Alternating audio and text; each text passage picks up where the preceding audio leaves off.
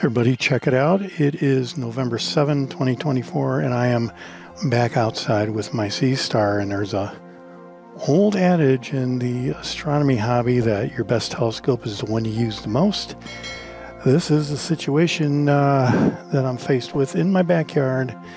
My neighbor's trying to cook dinner, and he's got all the lights on, and this is kind of, well, it is what it is. And basically, I have decided to try to do a mosaic of M31. So I've got my not telescope, but the Seestar set up on my table in my backyard, and we're going to go stargazing and see what we can do with a mosaic of M31 tonight. All right, so after we find the object, I do have to remember to re-autofocus. I don't want to rely on the fact that I'm going to use the same focus that I had the last time I used a Seestar. And if you check the battery icon, you can see that it is charging now with an external battery pack. It's a Talon Cell battery pack. I'll leave a link to that down below, but that is the one accessory for the Seestar that I am using. I'm not using the levels at all, either of the levelers, the newer levelers. When I have tested them out, I found that the ball head leveler, well, it seemed to go a lot easier than I expected. No worries. No worries.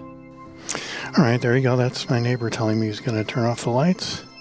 Very cool. All right, horizontal calibration succeeded. Moving to target again, that is a good feature. Start enhancing image. Autofocusing. All right, so I stopped the enhancing immediately, and I wanted to autofocus first. Then we will go into the star map and do the framing for the mosaic. Autofocus completed. All right, so let's look at the framing. So here we are going to use the diagonal.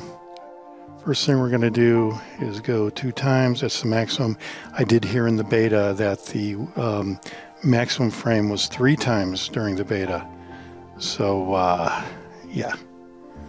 I guess they realized that it would take too long to image it 3 times. So here, let me try to frame this a little bit better.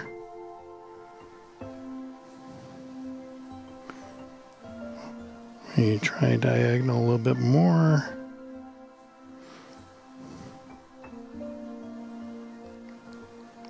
And once you tap out of that previous window, you can kind of make an adjustment. But this actually looks pretty good. You can see it really doesn't get the entire galaxy in there. Let me see if I could do some unique angling here. Maybe get more of the galaxy in there. That looks pretty good. So, all right, so from here, all you do to start the mosaic is you hit Goto and you just let it run.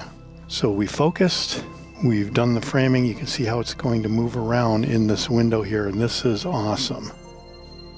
Object is centered. Start enhancing image. All right, one thing I did want to point out is it looks to be good weather conditions for dew to build up on the optics. So what I'm going to do here is go back to the main screen. I'm going to go to the options here, and I'm going to click on anti-dew. So this uses up more battery power, but since I have the external battery pack connected, it shouldn't be a problem. But I want to make sure that I have the dew heater turned on here. All right, so that is it.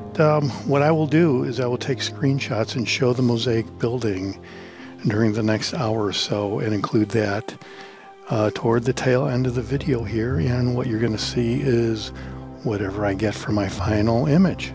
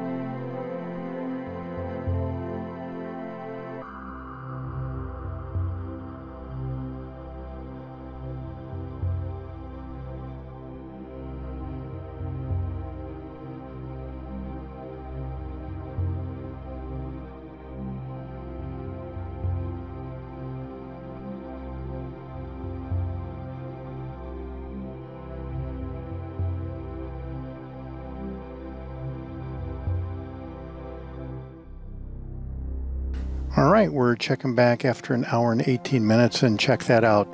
The stack has failed, and this is continuing to happen now because the Seestar, after this amount of time, is now pointing straight up at the zenith.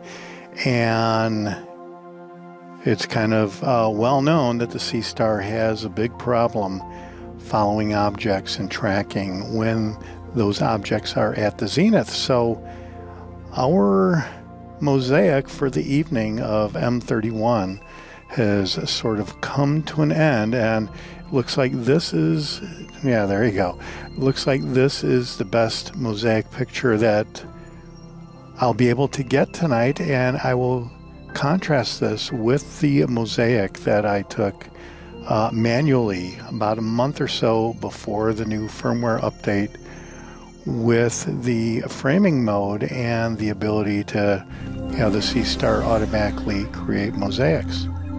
So as a reminder, what I'm going to do to process this final image is to share, and I'm going to take the screenshot right here, and this is a screenshot that will likely be the final product that you'll see at the end of the video.